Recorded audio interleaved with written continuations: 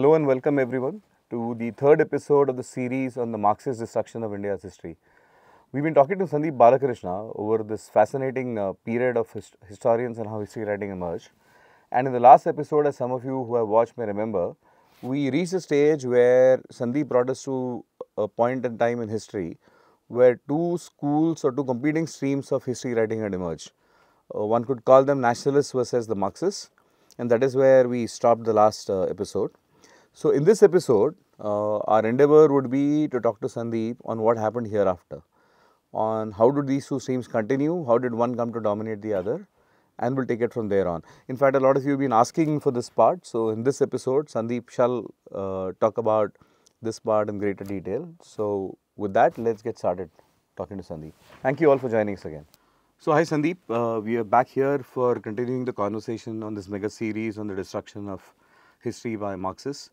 You had got us to a stage where we saw two streams of history writing emerge, two competing streams, nationalists and the Marxists. And as a lot of us popularly know, Marxists went on to dominate history writing. So, could you talk to us about what happened after that in stages, and then we'll get to some of the details as you talk us through that.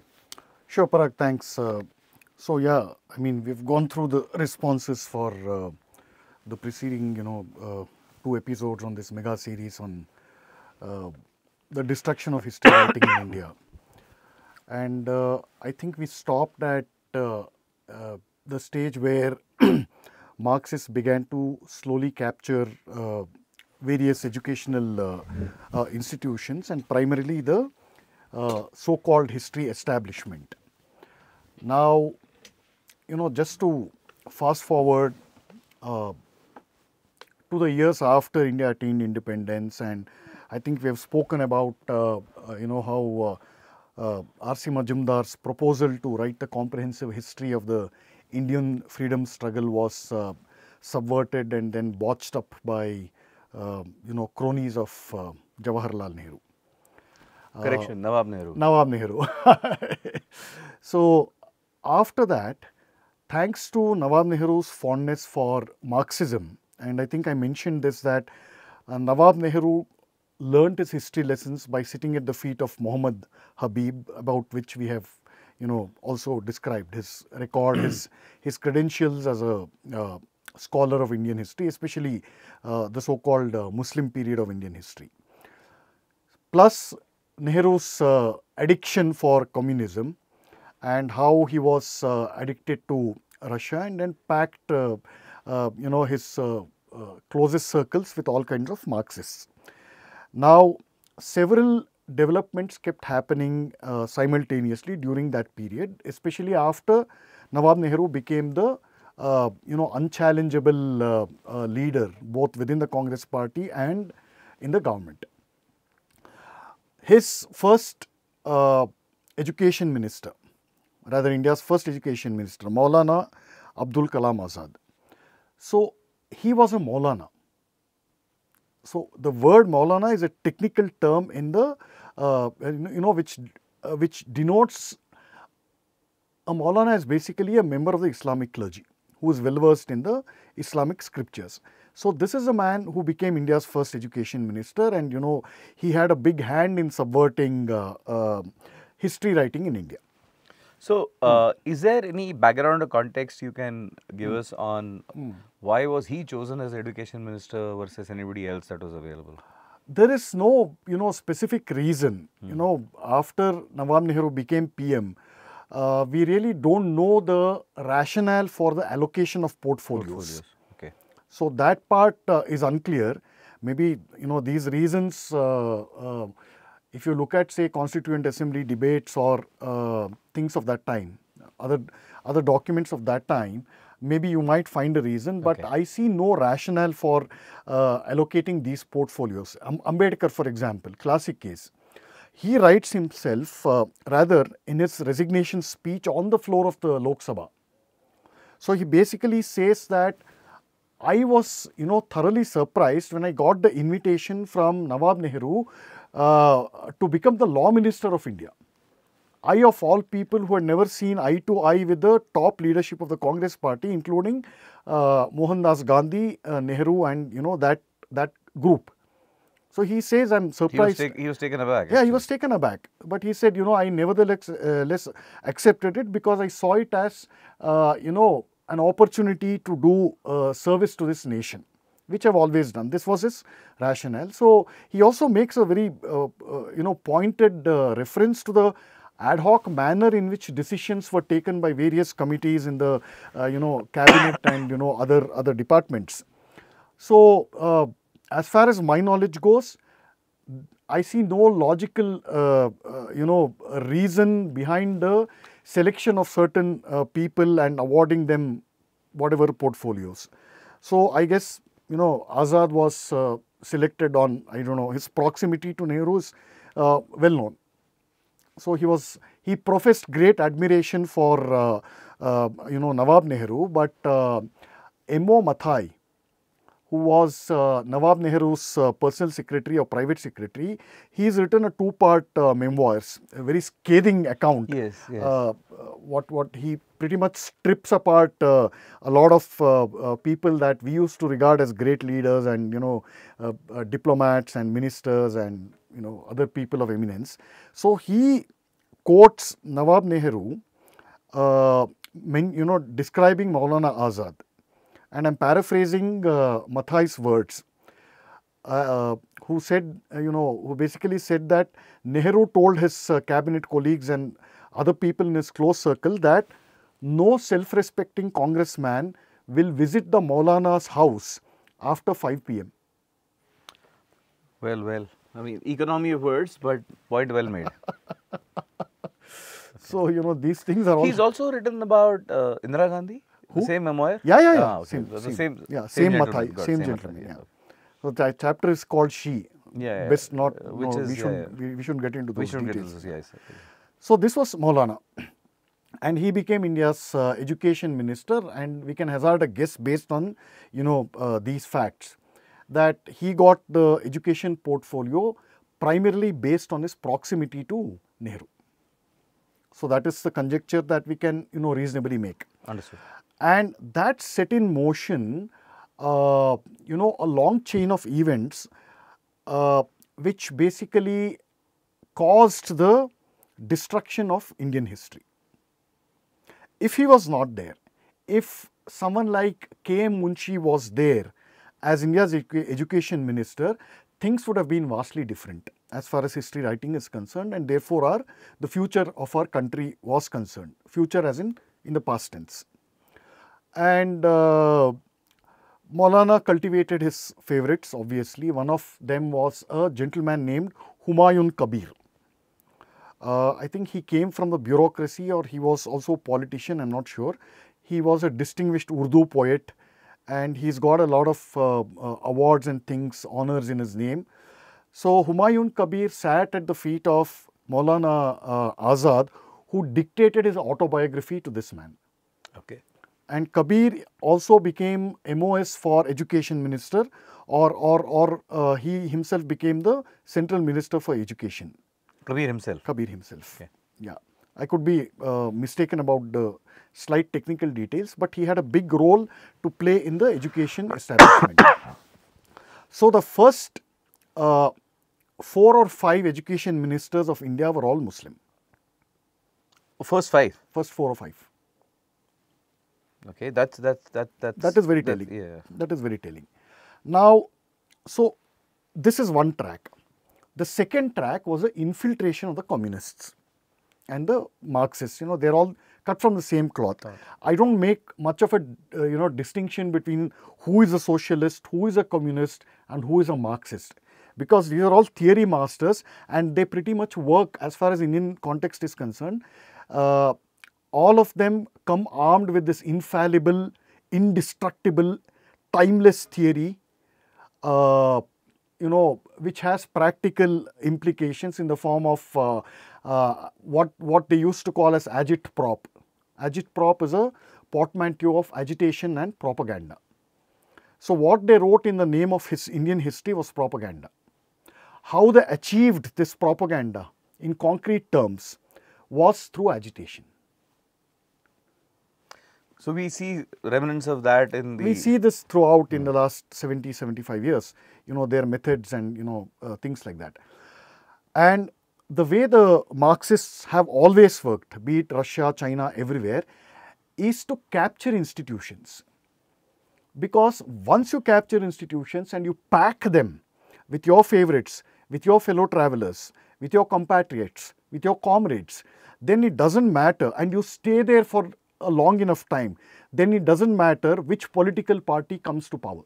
You're entrenched by them. You're entrenched by that. And the big power that institutional capture gives you is the ability and the influence to shape, to make or break careers. So you take a fresh graduate from school or from college, a university student, a grad, someone who wants to do postgraduate or PhD or whatever. You give them a career path, and that career path will be scripted, produced and directed by you. You essentially hold their entire future in your hands. So this has been the method. So they toe the line, and if otherwise there are penalties. I'll give you several examples as we go along. Now, it might surprise you that initially when these Marxists began to penetrate these institutions with the goal of subverting and then finally monopolizing them, there were all these stalwarts still alive. Jadunath Sarkar was still alive. R.C. Majumdar was still alive. He passed away in 1980 or 81, at a ripe age of 90 plus. He lived a full life. So some of these stalwarts were still around. And these Marxists, they had no real scholarship. For them, we have discussed this in the previous episodes. For them, be it art, culture or history, everything is a means to achieve a Marxist utopia, right? So they had the theory and they force-fitted all the recorded facts of history, truths of history, so that they would conform to this Marxist theory. If it didn't conform, then you either reject it or you whitewash it, as the case may be. So this was the standard tactic. And all these stalwarts who were already there in the institutions like ICHR, there was a great body called the Indian Historical Records Commission. So they were all manned by these luminaries of the modern Indian Renaissance. So they were either on the verge of retirement or they had already retired, and they did not fathom that a pure discipline, a sacred calling like history, could be used to do political propaganda. So this was their greatest failing in a way. Which is where they ceded ground, because they did not really... No, they didn't actually cede ground in that sense. Okay, in the natural exit. It was not even in their wildest conception that a subject like history, like I said, a quest for truth, could even be used like this. Yeah, with political objectives. Okay. So this didn't even occur to them, most of them. I'm not generalizing, but most of them. And once their term was over and they passed away, they died and all that, these Marxists, they began to slowly infiltrate existing institutions. And I had a long interview with a very distinguished scholar of Marxism, especially of Indian communism and Marxism, Dr. Shankar Sharan, a very, very erudite man. So I asked him the same question, how did this institutional control and capture, happen? He said, you might be surprised to know, Sandeep, that they had it easy. The Marxists met with no opposition in the initial stages. There was no resistance? There was no resistance at all. Because, like I said, all these, genuine historians did not suspect their motives. You mentioned that last time also to my question. Exactly. Okay, so it was a natural coming in. It was a cakewalk in a without sense. realizing that these are all Trojans with devious intent. Absolutely. So it was a cakewalk. So in the first stage, they infiltrated the existing institutions which had been set up, during the colonial British regime. And in the second stage, the Marxists themselves began to create new institutions which were exclusively modeled on, their ideology. For instance, I'll come to that later. Now we are in the first stage. After subverting, infiltrating all these institutions, they brought in this Allahabad school of history writing, alleged history writing, and the Aligarh school of alleged history writing, pioneered by the great Muhammad Habib and people of his nature. After that, what systematically began to happen was that this narrative of whitewashing the dark record of medieval Muslim rule in India was given a systematic and a definite shape. And with that we come to the second stage, which coincided. It didn't coincide, but it was an organic outgrowth of Srimati Indira Gandhi, who split the Congress party. We can do a separate episode on, the long-term consequences of Indira Gandhi splitting the Congress party in 1969 or 67. But the far-reaching consequences of her splitting that, we are still suffering in every walk of our national life. We are actually bearing the brunt of what she did back then, with the sole purpose of retaining and holding on to political power for eternity. So that was the sole intent. And after she split the party, she relied on the support of communists to back her prime ministership, which they gave. In return, they asked the full control of the educational establishment. This story pretty much most people know. And as a result of that, and she gave them their pound of flesh. And after that, 2 or 3 major institutions were founded by the communists with her support, funded by Indian taxpayer money. First was the establishment of the Jawaharlal Nehru University, which was called until recently the Mecca of Marxism. The second was the establishment of a body called the Indian Council for Historical Research, or ICHR. The amount of damage that these 2 institutions have done is incalculable. All right. Now, before that, the Marxists, when they had infiltrated, existing institutions, they took over something called the NCERT, which is a body, appointed to write history textbooks. Yeah, we've grown up reading NCERT. We know that. Yes, and then an even more powerful body, not too many people know that such a body exists in India. It was called the NIEP, National Institute for Educational Planning. Okay. NIEP. NIEP. Okay. Okay, it's an extremely powerful body. Used to be, now I don't know, where it is in the hierarchy, but it used to be one of the most decisive and powerful bodies for the longest time during Congress and Congress allied regimes. So in 1972, JNU was founded, and at that time Indira Gandhi appointed a man named Nurul Hasan, Syed Nurul Hasan, as her educational minister. This guy, he swore undying loyalty to Marxism. All right, but deep down he was cut from the same cloth as, say, Maulana Azad or other eminences of that sort.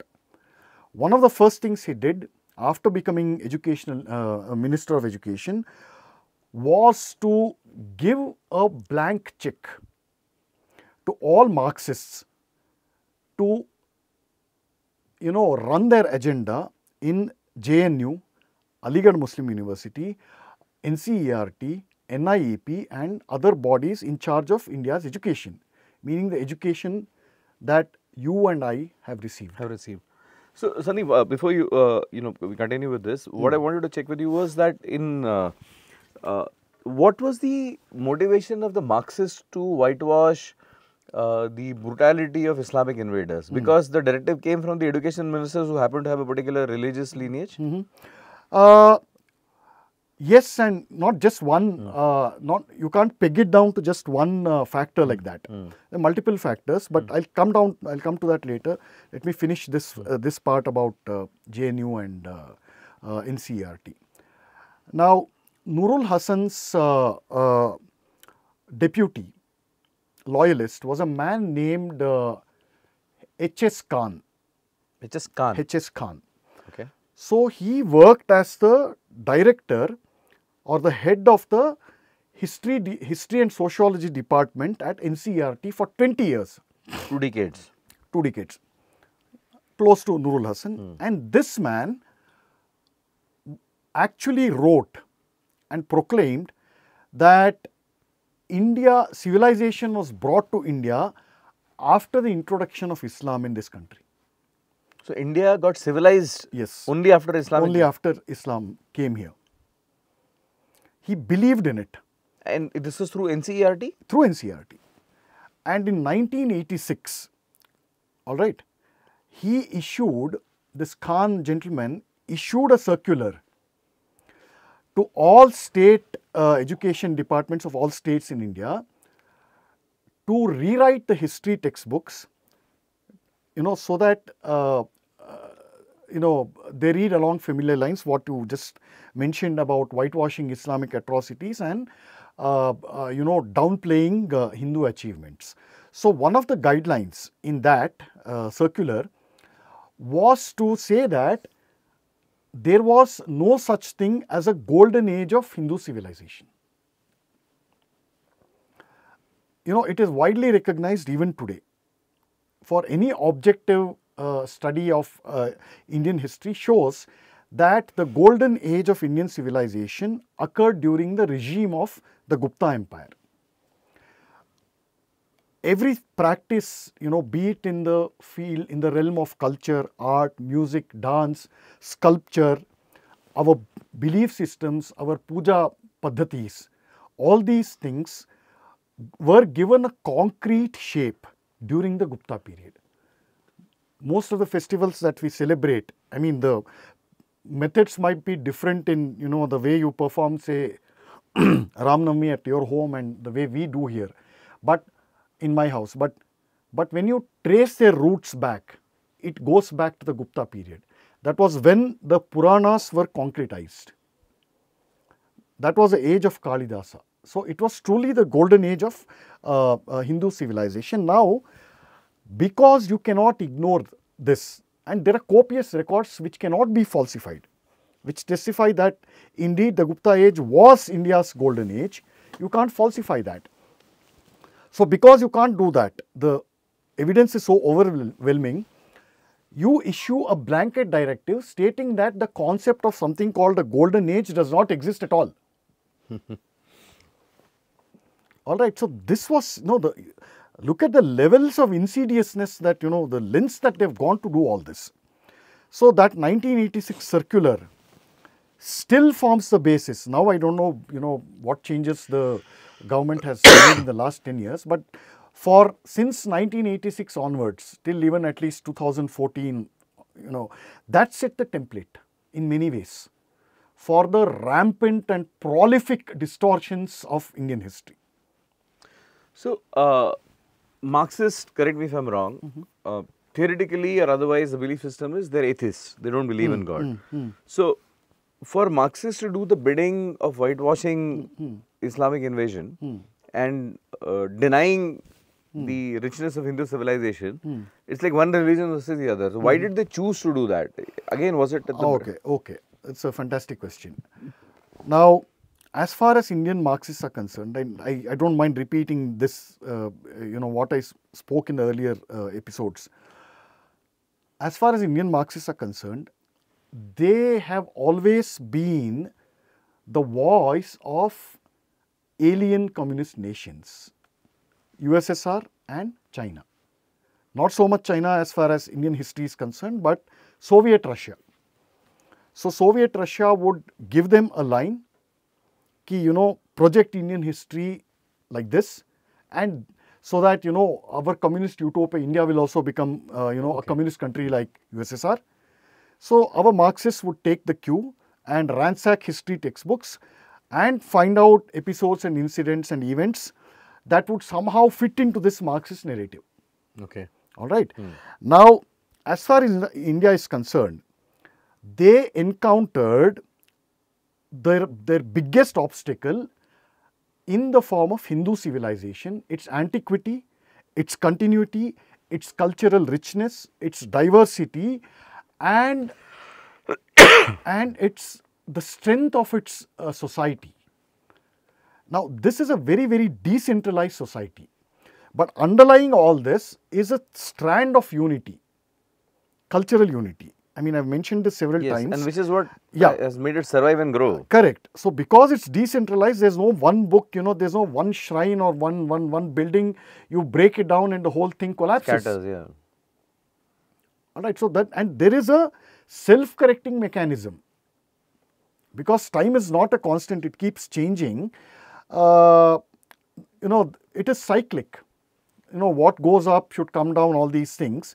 And when certain undesirable elements crept into Hindu society from time to time, our own society, its fundamentals, threw up leaders, reformers and great men who corrected this society, showed the path from within.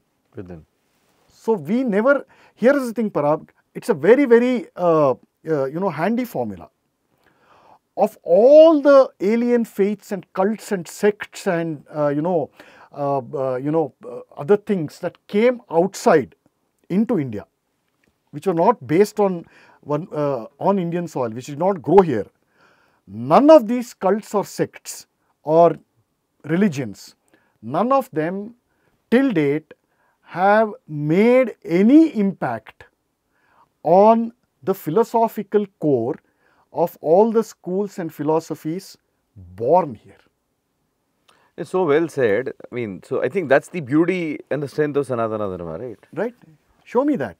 So what this brings us to another point is that unfortunately, there are two parallel tracks which should have met in our overall civilizational context. Two parallel tracks, the spiritual history of India and the political history of India. They are not only parallel tracks, but after British colonization, they were recast as opposing tracks. The maximum amount of distortions, ill-informed narratives you find in the political and social history of India. The spiritual history of India has remained intact, accurate till date. And not being corrupted at all. Not being corrupted at all. And that perhaps has been the bulwark against whatever political So this spiritual history of India is the basis to understand the political and social history of India. This has been divorced. Not only divorced, they have been set up as mutually opposing camps.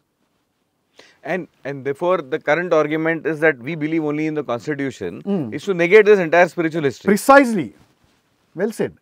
Now coming back to your point. So this is what the Marxists encountered. Now here's the thing, both capitalism, Marxism, communism, all these things, they're all isms. And I'll say that every ism is a prison. Okay. All right, look,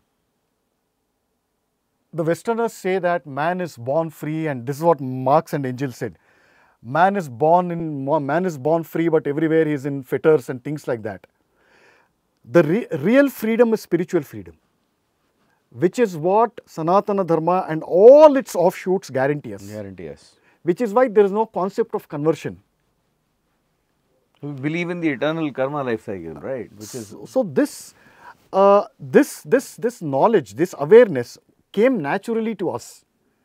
But thanks to all these, now how do you understand such a civilization, such as philosophy, such a society based on, you know, these foundations, using a millenarian ideology like Marxism, which divides the world into, you know, binaries, capitalist, communist, oppressor, oppressed. Very nice to have these clear-cut divides, opposing divides.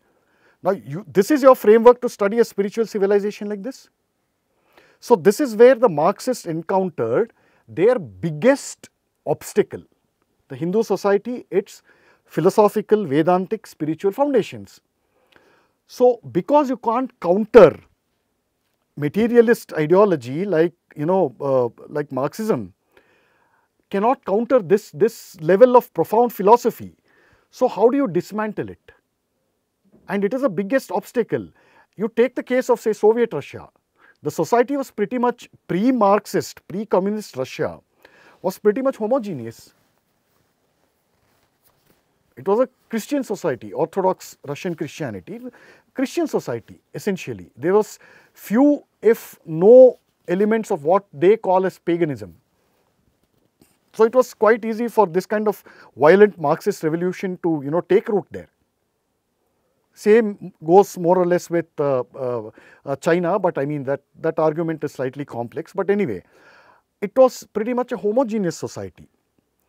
But here, who are the Marxists who, Indian Marxists and communists who tried to implement or bring about a Marxist revolution in India? Majority of them were Hindus. They were all Hindus actually. Yeah, and even within that, majority of them were Brahmins. We will come to that later.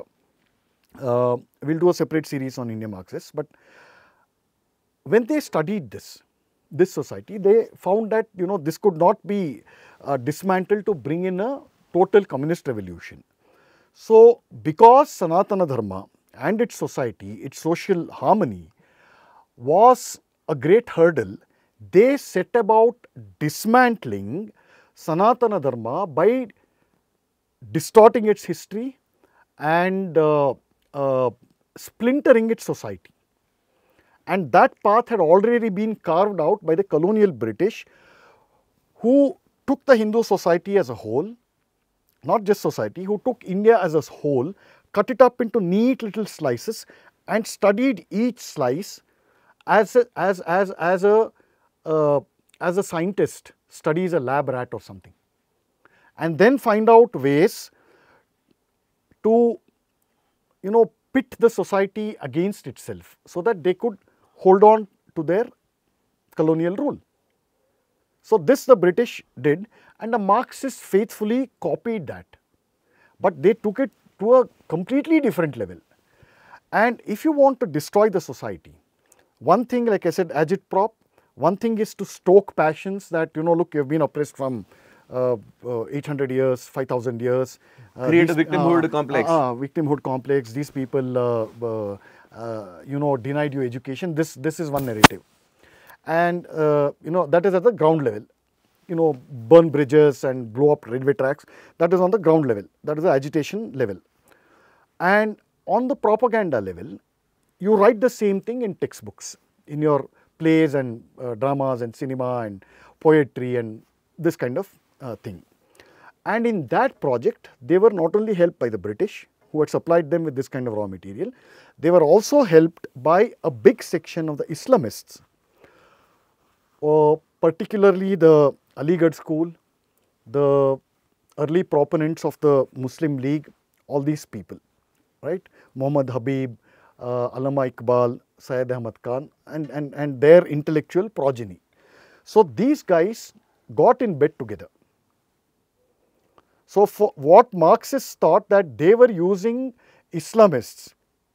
In fact, the Islamists, mainly the Ashraf elite from Western UP, the holdovers of the Mughal Empire, the former Mughal elite, they were the best friends with British. They saw British as the saviors, and British in turn, mentioned last time, mollycoddled them, saying that we are your protectors against this tyrannical majority of Hindus and things like that. So, these guys formed an unholy alliance, the communists, Marxists and the Islamists. They thought they would be using each other to, the Marxists thought their revolution would eventually triumph, and the Islamists thought that we would get Pakistan and which is described as the unfinished Mughal dream. So they were working, towards their own selfish ends, but they put forward a united front against their common enemy, which is the Hindu society, culture, civilization. So this entailed distortions and whitewashing on an industrial, on an epic scale. Does this answer your question? Yes, it does. Yeah. And all this when Nawab Nehru presided over all of this in the initial years. He didn't directly preside over, these distortions, but he did not even think, look, if you are educated by someone like Muhammad Habib, and then you won't see any aberration. you won't see any aberration. You will think that, this is the real history of India. Understood.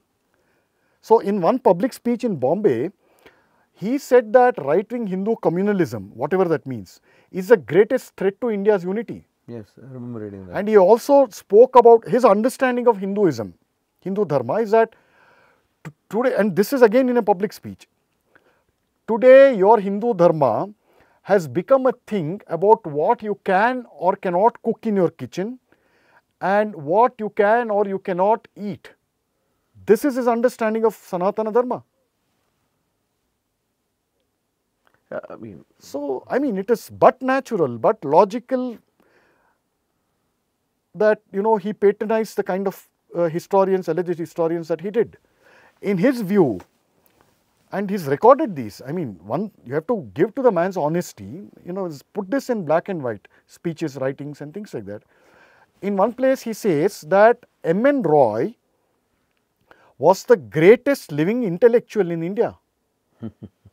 The same M.N. Roy who was trained by Soviet Russia, the same M.N. Roy who received 12,000 rupees from the British, from the Soviets in one bank account in, I think, in Delhi, and in one bank account in Shimla to sabotage the Quit India movement, to carry on the communist agenda. So he is regarded, but none other than the Prime Minister of India as the greatest living intellectual in India. So it's quite natural. Now let's come back to what is this NCERT things. So establishment of Jawaharlal Nehru University, ICHR, all these things, and people like H.S. Khan who pretty much wrote or rewrote history textbooks at the level of the school level. So like they say, in one place I think long back had written that, you might have the history establishment, the Hindus might have the history establishment in their control now, but the communists have our children. Yes, yes. And that's where the indoctrination begins. And they captured our children long back, more than 60 years back. And I think the woke trend that we're seeing is perhaps a result of that. It is an outgrowth of that. Old wine in new bottle, but this time, that this woke incarnation is terrible. It's fatal. If it is not stopped. So yeah, that was one. And the raw material for NCERT, for school textbooks, the raw material was provided by the alleged scholarship in history done by the school of Muhammad Habib, Satish Chandra, Muhammad Habib's son Irfan Habib, Romila Thapar, this gang of usual suspects. And scholarship becomes the raw material for what is known as popular narratives. Popular narrative includes a lot of things such as, slogans that we take for granted, pronouncements, generalizations that we take for granted. All this, like, let's take a random example, make love, not war. All right. This is a lyric of a song by Bob Marley. It came out in 1973. You might be surprised to learn that this formulation, make love, not war, is the indirect result of the scholarship done by a far left institution called the Frankfurt School. Oh, it originated from there? Okay. So this is how, scholarship becomes raw material and then finds its way into popular culture. In this case, through music. Through music. Now, other examples of popular culture. Bindi is regressive. Mangal Sutra is a sign of slavery. A systematic planned assault. Right. you don't question these. They have become received wisdom, not settled truths. They have become received wisdom. But where is the raw material for this? It all starts there. So this is a formulation, all this, bindi and raw material. It is a direct outcome of a Marxist narrative, which based on no evidence declared long back that Hindu society by its nature is regressive. So everything associated with it is regressive. So induce self-loathing, yes, and completely erase any association of the past spiritual continuity. Yes. So what now bindi and Mangal Sutra and your toe ring, all these things, they are considered as sacred. So the first thing, you see the links, where all these things, how these things are interconnected.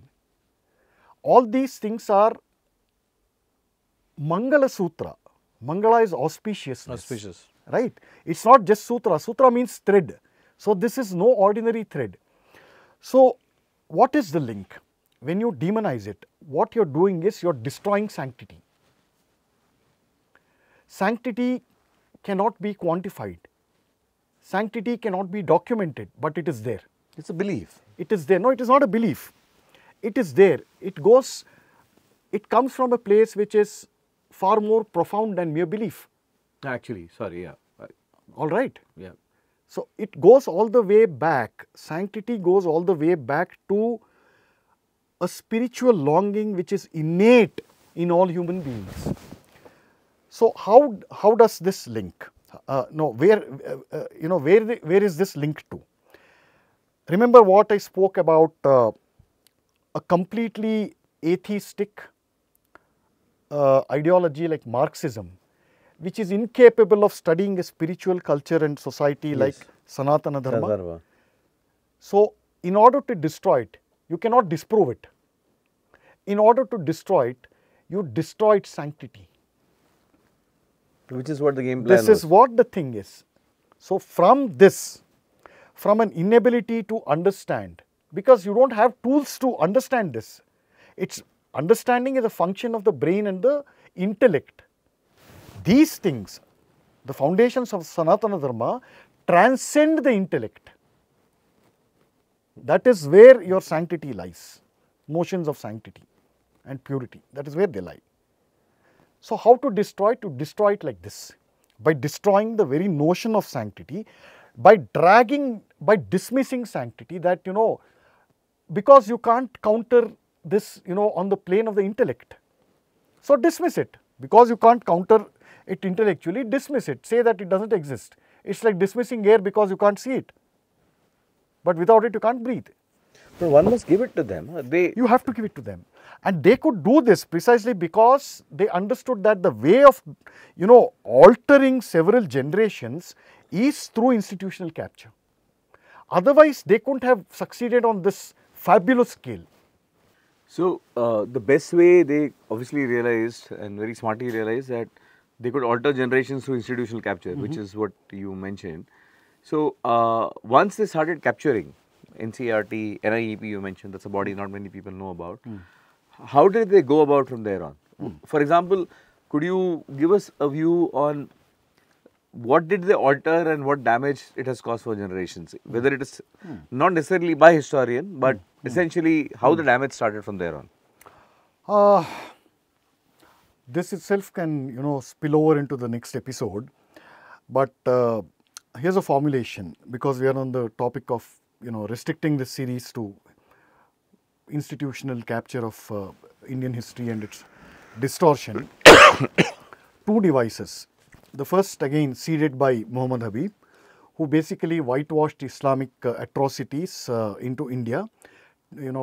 Industrial scale destruction of Hindu temples, epic cow slaughter, slave taking, this kind of thing.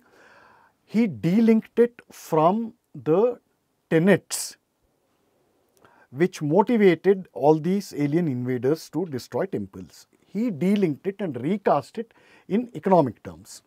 All right. So that is whitewashing the brutal record of Islamic invasions.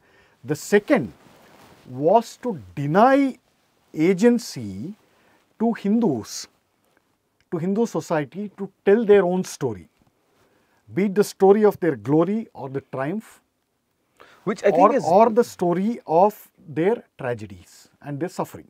yeah, this denying the agency is really hurts. Yeah, so this is a two-pronged approach, and like you said, you have to look at their, admire their foresight and their vision as to, they thought in terms of outcomes. The Marxists thought that by doing this, by distorting history in this fashion and at multiple levels, by doing that, they thought that they would convert all Hindus into becoming Marxists.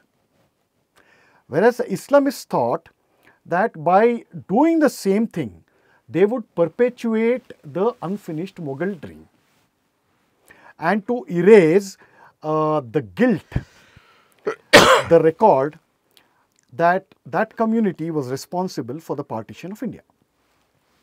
And thankfully, both these failed. Yeah, both these have failed. Thanks, no thanks to Marxists, but No thanks to Marxists, thanks of to course. the resilience of the Hindu society And the spiritual and the continuum spiritual of the civilization. foundation. Yeah. Okay, so this was the device these fellows used, and while in the long run they haven't succeeded so far, the short-term damage has been enormous.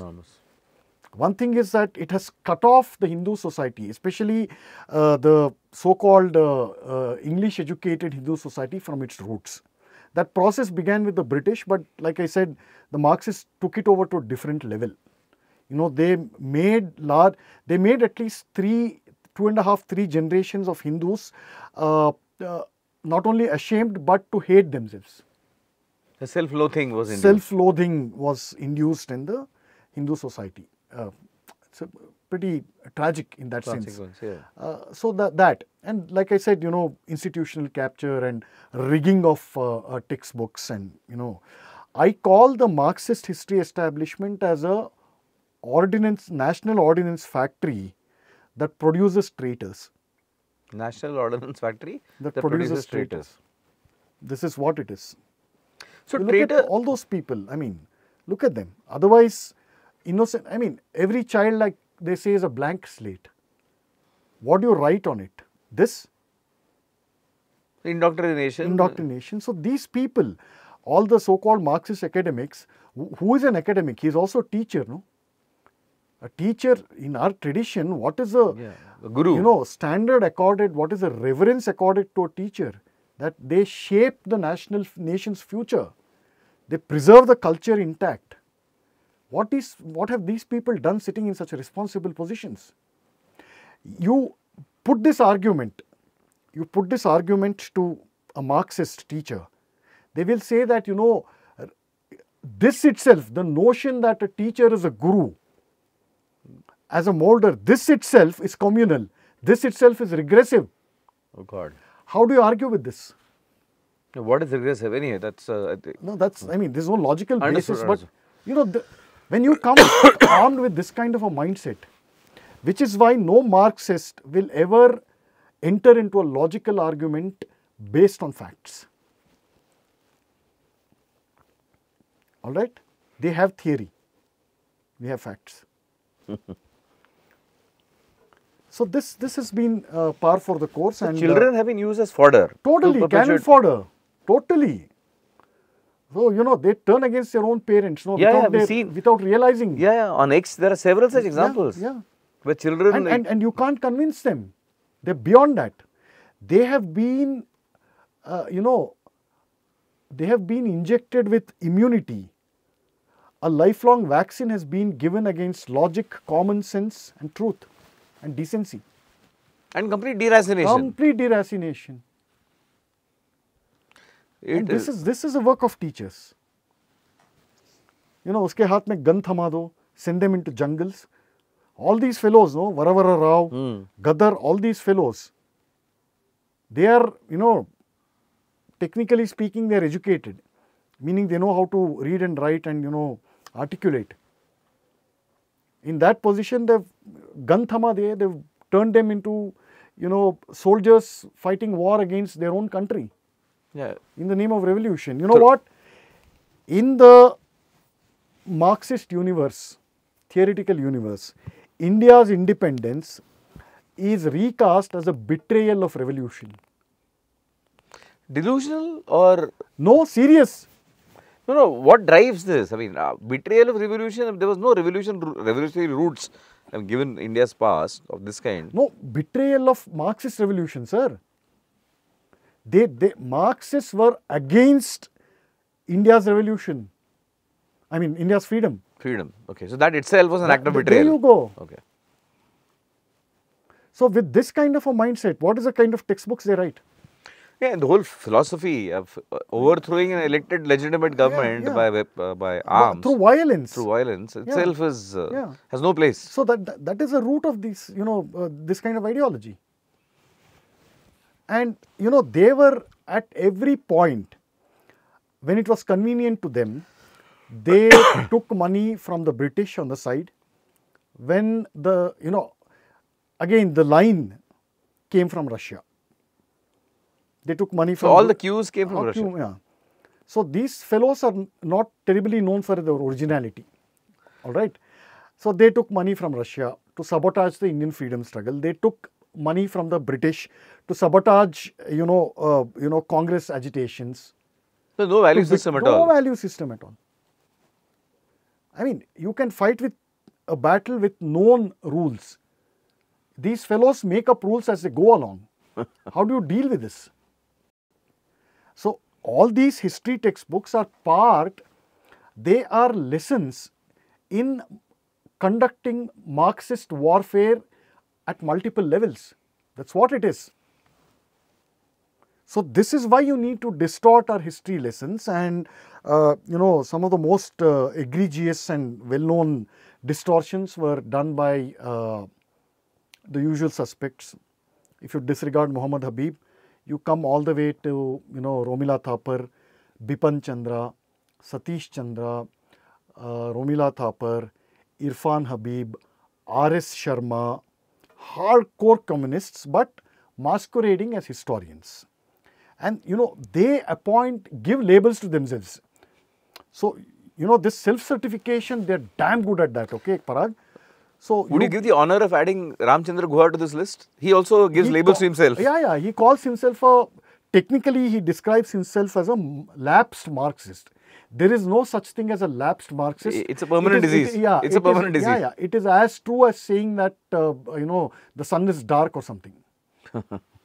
It's as true as that. There's no such thing as a lapse. So that is the other thing. These ideologues, especially Marxists, they don't view themselves as human beings. If I ask you what you are, in an introduction, you don't describe yourself by your ideology. At the most, in an introductory meeting, you will tell your name, and then you'll say, look, I come from whatever, Delhi or Gujarat or Surat or Bangalore or Bombay, and then you'll see, maybe you'll say where you live or where you're working. This is a normal conversation. You talk to a Marxist, they will use these convoluted terms. I am not an upper caste Brahmin patriarch. I am a lapsed Marxist. I am an ex-socialist. I am a Kantian something. I am a Hegelian something. This is normal conversation within the comrade circles for the longest time. I think the word normal itself has taken a beating. So that is how, like I said, every ism is a prison. They live in that prison. And they want to convert the whole world into that prison. And they believe that prison is utopia. Yeah, prison is utopia. Perfectly said. So all their history writing, everything is geared towards making entire generations, making entire nations, as prisoners. This is what they have done. And anyway, coming back to the names that I have taken, we will, look at their Kundali in the next episode. But I think this episode sets the tone, giving the foundation for the kind of things that they have done. Because in this episode, I have described their motivations. Yes. Their much needed. The foundations of their ideology, their methods. Like Arun Shourie famously said, You must thank that brilliant man for his service in exposing these people like nobody has done. It's classic book, Eminent Historians. Eminent Historians, yeah. Their technology, their line, their fraud.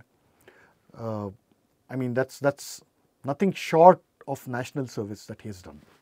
Absolutely. And there he details out all these things. Perhaps, we'll bring out some of those, read it directly, some of the distortions from his book. I mean, it is chilling.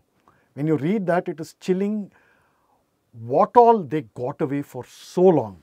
And remember, after destroying 2.5, 3 generations, not one Marxist historian, alleged historian, has been punished till date.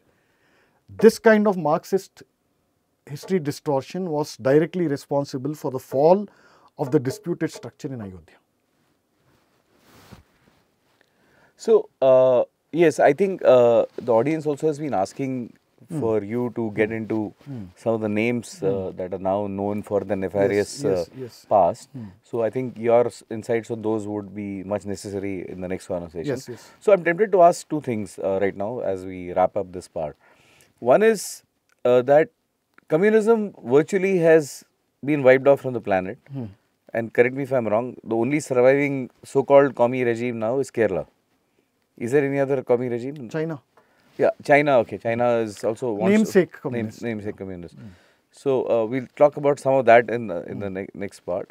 And also in terms of once the stranglehold of commies, as they're popularly called, starts to dissipate, as it started to happen over narratives, hopefully the future generations of children are safe and they're not cannon fodder. Would you see the NEP playing a role in that reversal, or there is much more that needs to be done at a societal level, at a government level to make sure that there is no further damage done to future generations beyond the new education policy? Wonderful question, actually. This brings me back to what I said.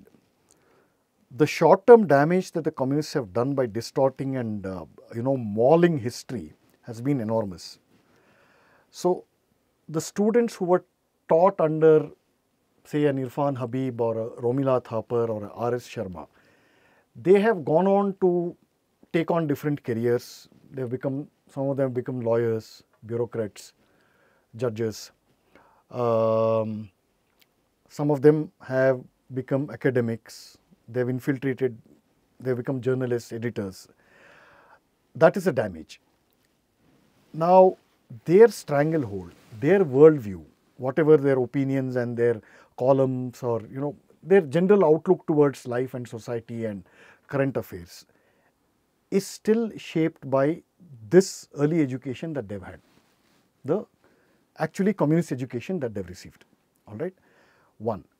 2, while communism as a political ideology has lost state power, that is political power, it has, the one thing that commies are good at, the left, speaking in a very broad sense, one thing the left is good is its ability to reinvent itself. Now, when communism collapsed in USSR after the fall of Berlin Wall and then after Gorbachev kind of, destroyed communism in Russia. After that, there was a lull. But something else was also happening in the same period. They might have lost political power in, their, the only fatherland, as Arun Chaudhary memorably puts it, USSR. That was only fatherland. So, money flow used to come directly. Patronage used to come directly from Russia to various countries in India, I mean in the world, mostly non-communist countries in the world. Now, once that money supply was cut off, something else was also happening. The universities across Europe and US had already been infiltrated by leftists from pre-war Europe, who had moved most notably to University of Chicago. Okay. So, most of the damage, the leftist narrative that you see coming from the US comes from US Chicago primarily. Oh, it starts from... University of Chicago primarily. and then Columbia. Tentacles are far and wide. Yeah. Then UC Berkeley much later. And we're seeing some of that now. Yes. So you have to understand these things in this fashion. They might not have political power. The ideological grip is very strong. Now, how did this woke, so-called woke culture, it's not culture, woke is not culture. It is not, yeah. Woke is the absence of culture. Yeah, I think that's the way to label it. It's time. Woke culture itself Woke is the absence of yeah, culture. it's denigrating culture as a word. All right. So, how did this come about? It came about through, again, the capture of universities. So, therefore, no, this is worrying then. So, you're saying that exactly my they point. will keep morphing themselves and finding new paths to continue their nefarious designs. Yeah. So, this has to, okay, this needs a larger discussion. It needs a larger discussion. So, that is what we should guard ourselves against. They might not have, that kind of institutional clout anymore in, say, ICHR and Educational Ministry and other places. But like I said, they already have your children. Yeah, I mean, and if you go by what is coming out from some of the universities you mentioned, they've got their children. They've got the children. They've captured them. What do you mean to say, and there's several outraged parents demonstrating over the last 7 to 8 years. What do you mean that children as young as 5, 6, 7 years old, their teachers are teaching them how to masturbate with graphic drawings? A lot of outraged parents were protesting, it led to a huge outcry in the US and even in England. Even by their standards. Yeah, even by their standards. Such a permissive society, but still. And this whole disease about he, him, her, she. Children are saying you can't name us without our consent. Boss, how can you decide my gender? What do you mean 72 pronouns, man? It's a disease. See, I called you a man, so you should be offended. Children saying parents can't determine the gender. Yeah. Neither can they name the child. So this is statism. Statism, okay. This is what you are seeing there is statism in action, in which the actual state which wields political power is powerless against these people. Worrying, very worrying. This is what left does, and you know what?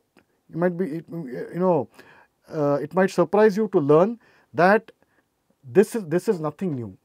This experiment had already been tried more than a century back in Austria. Oh, this is lab tested, so to speak. Yes, lab tested. There was Austria or Hungary, one of those countries. There was a communist revolution, a short-lived communist government in Austria, I think in the 20s or late 20s or early 20s. A short-lived communist government in which the Commissar for Education had introduced compulsory sex education in kindergarten. In kindergarten? In kindergarten. So the society back then was strong, so then that government fell and, rest is history. But they have this institutional memory. Now they have captured all these centers for higher education through the back door systematically. And it is succeeding wildly. This is not, like I said, Parag, this is not just about historical distortion. No, this is spreading complete anarchy. Yes, it is. The US actually now stands at a brink of anarchy. Brink of anarchy. Was it? It was unthinkable even 10 years back to see the so-called founding fathers of America, their statues are being burnt and uprooted and vandalized. And some of the images that come out of public behavior. Yeah. How is this different from, say... In fact, this appears more worrisome and scary. Yeah, it is. How is, in its fundamental nature, how is this different from a U.R. Ananthamurthy, who once publicly declared that he urinated on a Shivalinga near on a highway, and that he got no curse or nothing bad happened to him. The destruction of sanctity, the destruction of everything that you hold self-evident to be moral, ethical, decent. These are the roots. And the path to achieve, to create a completely degenerate society which leads to anarchy is through the destruction of history. So the rest, I mean, I think we've digressed. Yes, we've digressed, but I think on these the are all disturbing related note, points. and on the disturbing note, I think let's pause here. Yes. Yeah, but I think now this has triggered further thoughts, Yeah. and hopefully we can find time to cover those once we're done with this series on history. Okay, I'm trying to regain my composure as I wind this up. So thank you, Sandeep. I can't think of any other way to describe the concluding part, but on that disturbing note, when Sandeep spoke about how communism has the ability to reinvent and morph itself, going back all the way to University of Chicago, and we're seeing the outpouring of that. I think on that disturbing note, but an important note, I think we'll pause this part, the 4th episode of the series on destruction of history by Marxists, and we'll come back again soon with Sandeep, and where he will take us through some of the names that all of you have been talking about, Romila Thapar, Irfan Habib, and a few others, who, as Sandeep again very painfully said, they got our children, and how they got our children, how they distorted history, and with particular tribute and to the good work that the eminent Arun Shourie has done. We'll refer to that as well, like Sandeep mentioned, and we'll take it from there. So thank you all for joining us again, and we look forward to having you back for the next part. So in the meantime, please like, share and subscribe to Dharma Dispatch so that these conversations, these insights from Sandeep reach a wider audience. And thank you again for your time and attention.